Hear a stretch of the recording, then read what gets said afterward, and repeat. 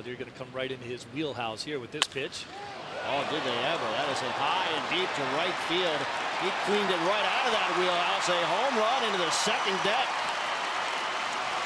No fooling Brock Holt. 1-0 Boston. I say that's the knock on Peacock, is that his fastball, although he can run it up there about 92, it is straight as a pencil. Hit on the ground and through the shift into right field for a base hit. Brock Holt is on again. 2 for 2 every night before the 4th inning. It's this one, left center field, in for a base hit. 3 for 3. It's his world, Steve. And he lines this one right up the middle, off for the shortstop behind the bag, no play. And Holt is on base again. Hits it hard, stopped by Singleton. In foul territory, throws to the pitcher, not nearly in time.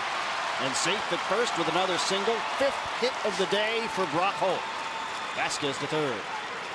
Well, I tell you what, that was a nice play they made down there by Singleton. I thought that his day was going to end with just 4 hits, but no.